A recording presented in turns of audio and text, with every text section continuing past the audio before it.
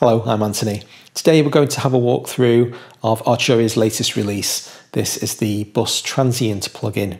Bus Transient is a transient shaper.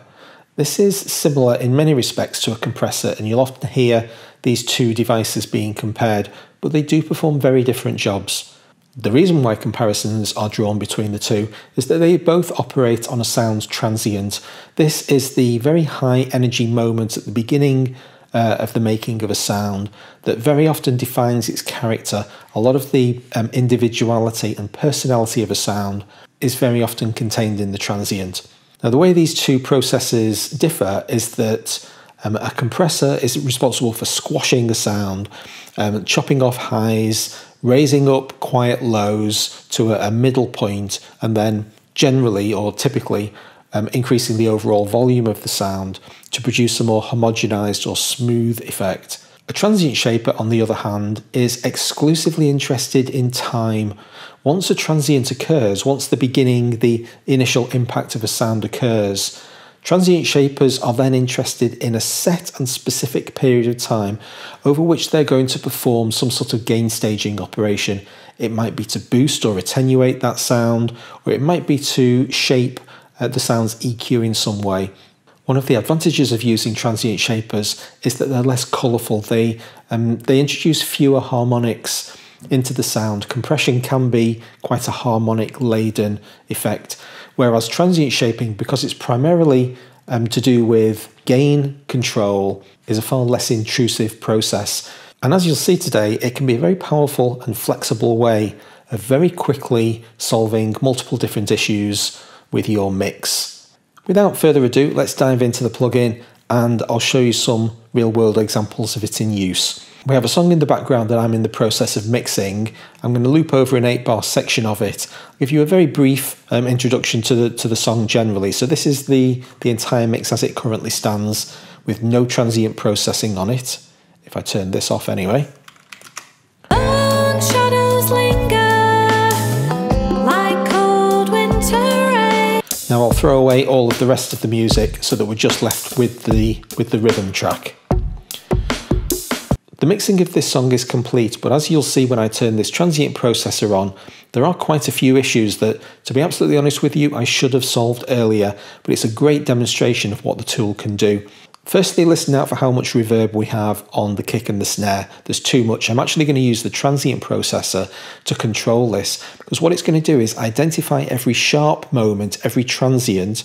It's going to give that a slight boost, but more importantly, or I suppose as importantly, it's going to control, it's going to attenuate everything that isn't a transient.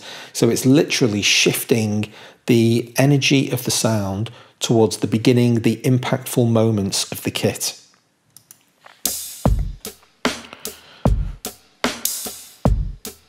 Here we go. Now I've turned this up a little bit more dramatic than I would probably end up with in the final mix, really in order to drive the point home. But can you hear how clean that sound is now? I'm just going to pull the overall volume down while we just look at it visually for a moment. So what you're actually seeing here is the middle of 3 frequency bands. If I click on the brown or purple zones, the transient shaper is separated into 3 frequency bands. Now you can reduce these. If I pick this left hand bar up, I can double click it actually, but it's functionally the same as dragging it all the way to the left hand side. And I do the second with this same divider. I've turned it into a single frequency zone now, which is simply having a single operation. As I bring these curtains back in, we reintroduce the low band frequency processor and the upper band. So we've got independent control of these 3 frequency ranges. What we're going to do first is concentrate specifically on the lower frequency range. So I've got the curtain, I can't remember what it was exactly, but it would have been around 130 Hertz. So it's going to be primarily concentrating on the kick and the low part of the snares. Let's get the sound back up.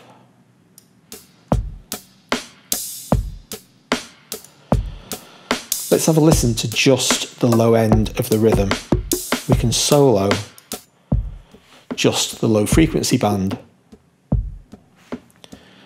Now, from this context, so at the moment we're just listening to those low frequencies, everything below this 132 hertz cutoff, I can now disengage or engage the transient shaper, so you can hear the shaper actually acting on that part of the sound.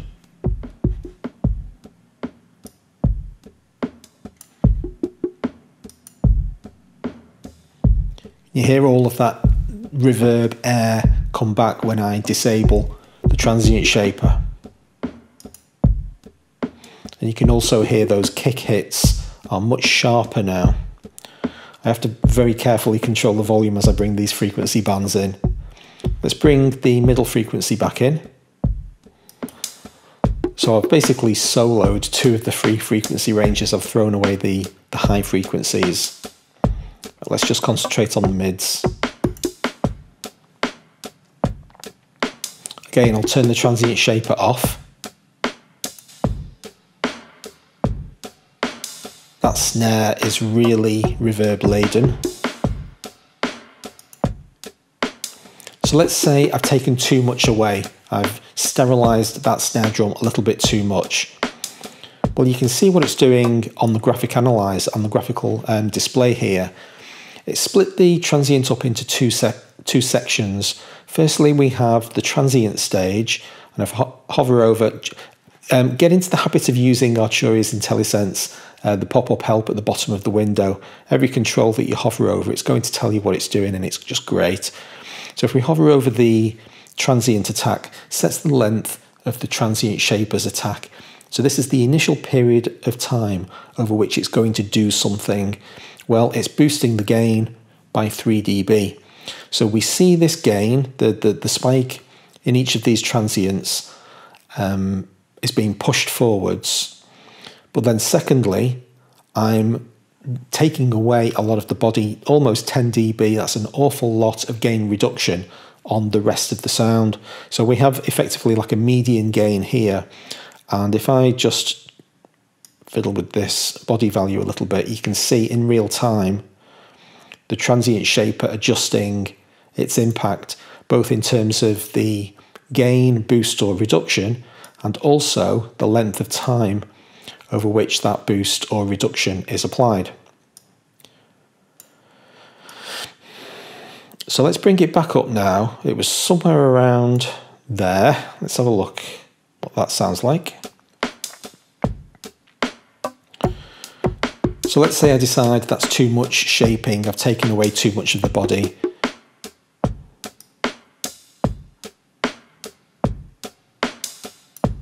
That's bringing some of it back in. I'm still attenuating 5 dB from the sustained section of the sound. And now let's bring the bass back in.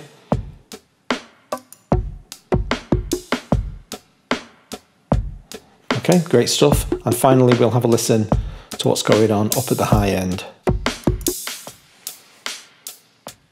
So this time I'm doing much less work. I'm essentially leaving the transient alone, and I'm actually elongating the body. I'm just giving a little bit more tingle, a bit more fizz. Let's just mute that for a moment.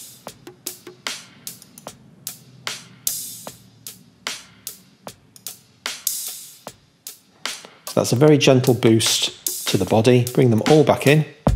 And now we're hearing the whole transient shaper. Remember, you have to click on each of the zones to see what that particular frequency zone is doing. Mute the effect.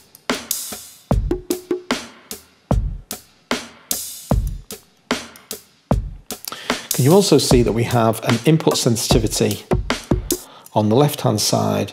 This is determining when the transient shaper is going to trigger. If we draw another comparison with the compressor, this is effectively the threshold. And as you can see, I have the input sensitivity set quite low.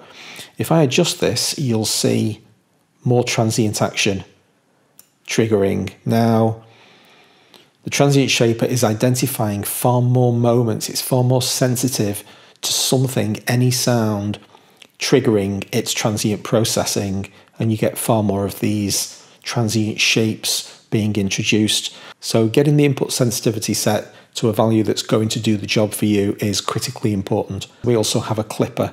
In this particular instance, I'm not using a clipper, but this could be used to introduce saturation by overdriving or clipping the sound once it reaches a particular threshold. Let's have a quick listen to that.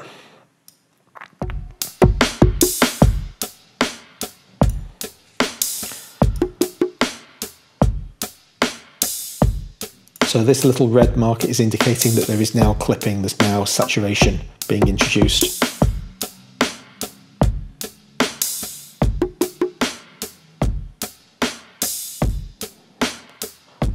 Really crush it. There we go. So it's almost acting like a bit crusher at that point.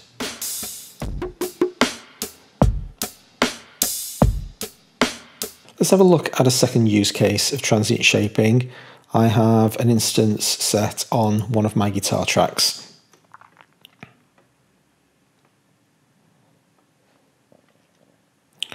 Now this guitar track in question, I recorded it years ago. This is a very old piece of music that I got around to turning into a song a few years ago. And this guitar line is massively overcompressed. It's really poppy. So I've turned the transient off. Just have a listen to what we've got here.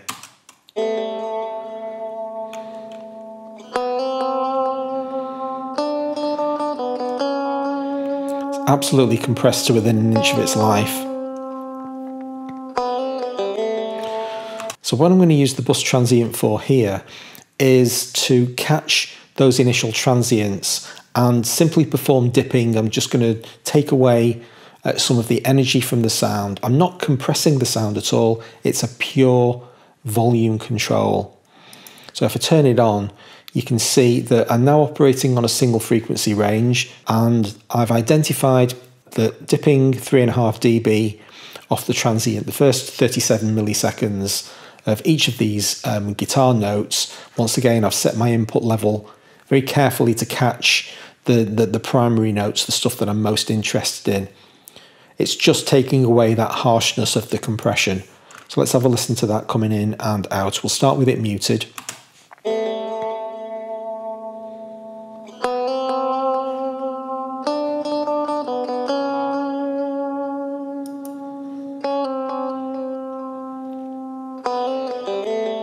It doesn't have that violent kind of unpleasant compression pop anymore. It's just dipping the volume a little bit. Now it's quite clear if you listen to it in solo like this that there is audio ducking going on there. That's exactly what's happening. I am pulling the volume down, and so listening to it on its own, you could make an argument to say that's because of an artificial sound, but in the context of the mix of the song, that effect entirely disappears, and you're just basically left with the absence of that unpleasant compression pop. Long shadows linger like cold winter rain, and here's the sense of falling, and here's the same old pain. Long shadows linger. It's a subtle effect, but that's annoyed me ever since I wrote this song, and I was really happy to find this as a solution. There were probably any number of ways I could have individually sculpted the audio on every single guitar note, but here the transient shaper has just done that job for me in one hit. And here's our third instance of bus transient on this song, and this time we're operating on the master bus. So this is basically operating on the entire sound. So this time the bus transient is doing a very different job. Because it's operating on the entire song, we have to be much more careful about how much gain staging we perform on any particular sound, because there's all sorts of sounds going off all the time. It's the entire mix that we're listening to here. What I'm going to do to start with is get the song playing with the master transient processor bypass. Then I'll bring it in. Hopefully you'll hear this significant step up in quality, in clarity of the sound, and then we'll go back and figure out how it's getting there. Long shadows linger like cold winter rain, and here's the sense of falling, and here's the same old pain. Long shadows linger like cold winter rain, and here's the sense of falling.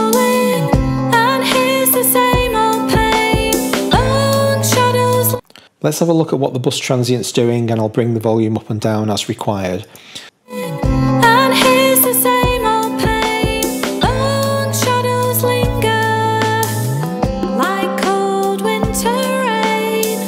And here's the sense of falling. And here's the same old pain.